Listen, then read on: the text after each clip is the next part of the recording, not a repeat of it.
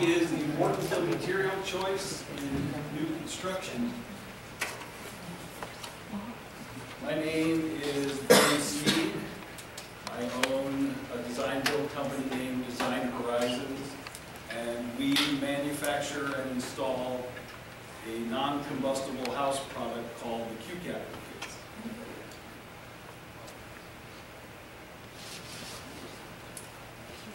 So, non-combustible materials are nothing new, okay? This building, a Greek temple, Parthenon, destroyed by fire many times over, but parts of it still remain because they covered their masonry with plaster, and it helped protect the building. Romans, even better, they came up with modern-day concrete. Definitely a non-combustible material.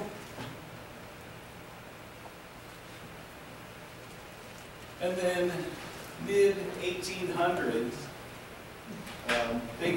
because of the Industrial Revolution, they came up with great machinery that could make lots of things, and they made metal roofing panels. So they could mass produce these things. They were inexpensive. They didn't do it because they were non-combustible. They did it because they could manufacture it. By the World War II, we had figured out that asbestos was the best thing that we could come up with for making buildings fire resistant. We put it in everything. We put it in asphalt roofing. We put it in the mortar between bricks. We put it in sheetrock products and plaster. We put it in siding products like transite. 1977, they figured out that that was no good, and they started the wholesale removal of these products.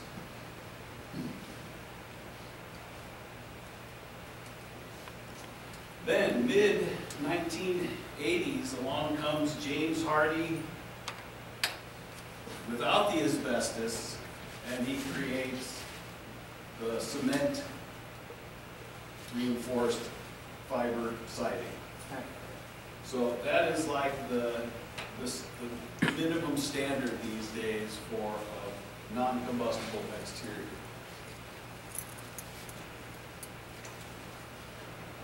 Okay, so all of those materials are all developed separately. They're all, some of them not even developed so that they were non-combustible, just a coincidence. And we employ a lot of these in the urban wildfire interface zones as requirements.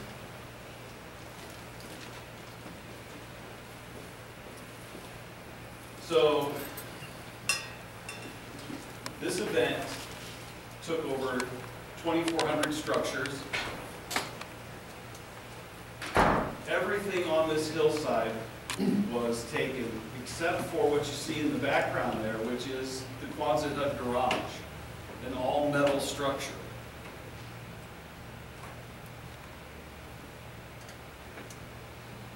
So let's talk a little bit about some of the science and the numbers.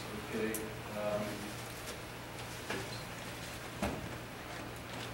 So wood is combustible at 700 degrees, right? We hit 700 degrees and the wood ignites immediately. Steel is combustible at 1,400 degrees. So we reach 1,400 degrees and steel is going to catch on fire.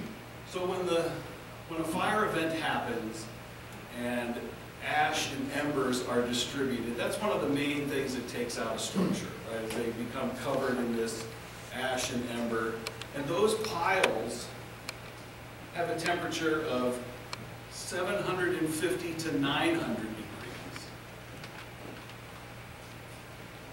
So ashes and embers pile up on top of a roof. That's a Class A roof there. That's an asphalt shingle that won't readily catch on fire. But the temperature on top of that roof is 750 to 900 degrees. And what's underneath is plywood. So it's hard to keep that plywood and the structure underneath it, the wood trusses, from igniting.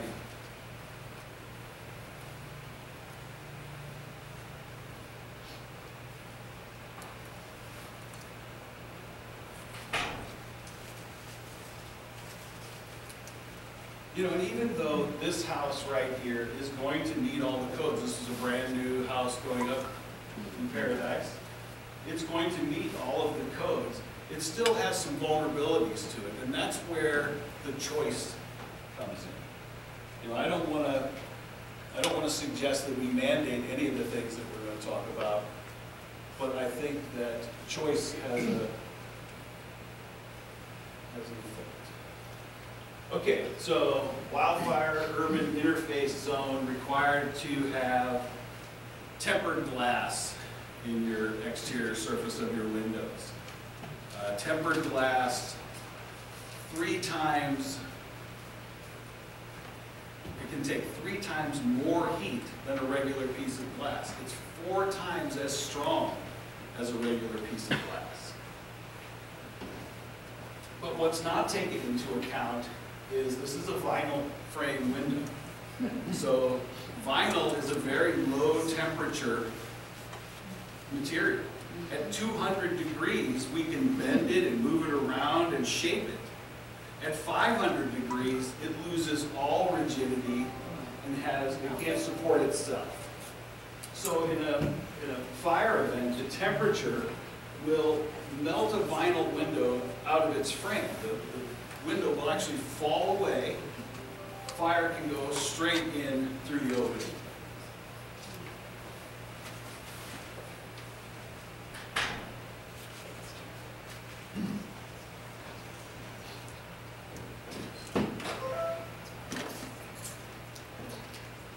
So overhangs, another big place where fire ultimately gets a hold of the building. We don't get to do this anymore, right? This is old school. Those are exposed rafter tails. Very combustible construction right there. When this neighbor's 70-year-old fence catches on fire, those windows and that overhang have no chance.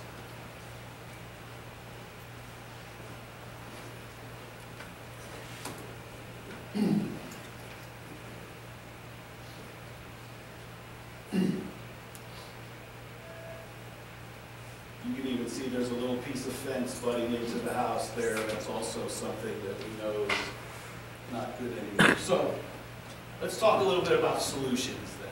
Okay, we know all these vulnerabilities and we know the codes, but we have some choices that we can make.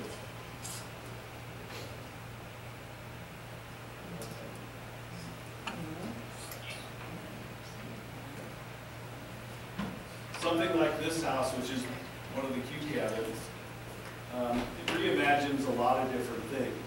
So notice that the overhang slopes up, right? That is because we all know that in a fire, right, or a fire, you can warm your hands by a fire, but you cannot stick your hand above the candle, right, without getting burnt. So the same thing is true for overhangs. Overhangs are a direct projection off of a building. If you had fire, if you were unsafe and you had things up against your house, shrubberies that could burn, that overhang is really, really vulnerable. So this particular one, metal siding, masonry siding, hardy board siding,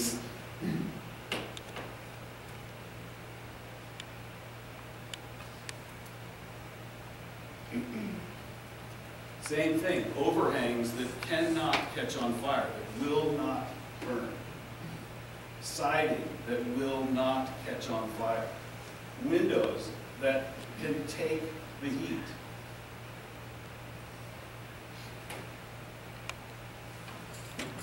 Structure that is also non-combustible. So we're talking about exterior surface right now, but a big part of this is also structure. So in my system, this takes the place of a wooden truss. So if this was on the out, it also is the metal roofing as well. So on the outside of the building, if that trough fills with ash and timber at 750 to 900 degrees, that steel can withstand 1400 degrees. It's not going to catch on fire.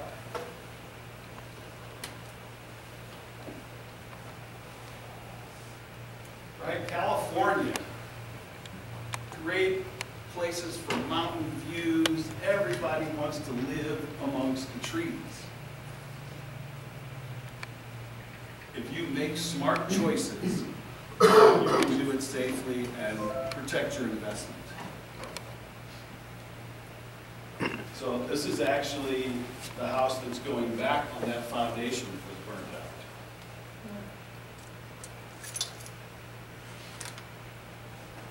So we talk about 100% non-combustible structure that we provide with these Q cabinet kits. So I'm talking about the mid-floors, all in steel.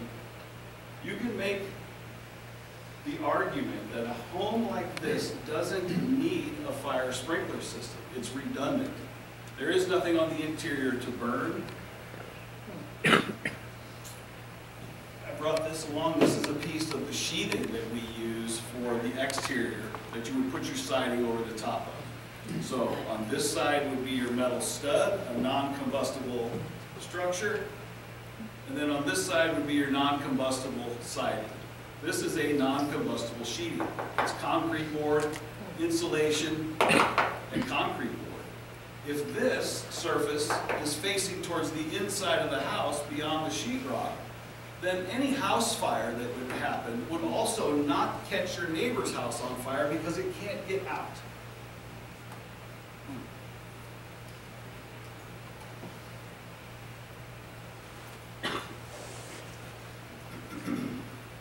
Metal windows with tempered glass. Not vinyl windows, not fiberglass windows, not wood windows. Metal windows with tempered glass.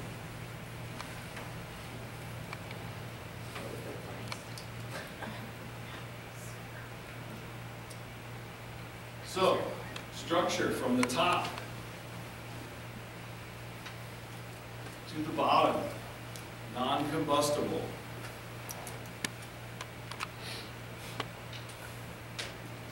Taking all that we know about non-combustible materials and using them to create a cohesive product that has the least chance of catching on fire of anything, because all the products that it's composed of are non-combustible.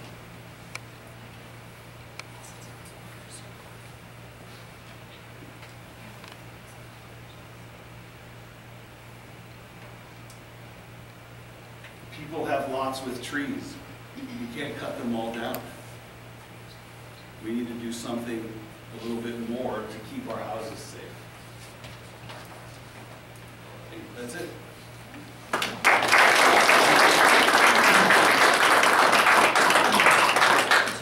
Let's take one or two questions. So you build new construction like this. Are you doing any retrofitting of stuff as well too? And can you speak to that at all? No. What's the cost perspective of this versus the conventional building? We're basically the same price as conventional framing. Could someone add on to a conventional home using these materials? Of course. Of course. You have the overhangs with the sloping back towards the structure side. I live in a snow area, and what, they look pretty stout, but what's the snow load?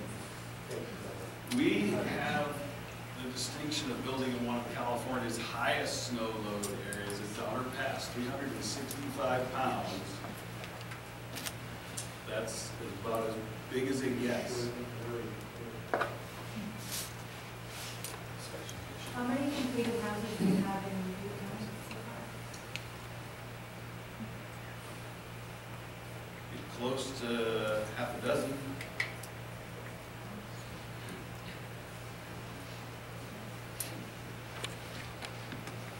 Anybody else? Do you have any experience or using cob or earth and plaster or light straw clay type style building in terms of fire resistance or I don't. comments or thoughts about it?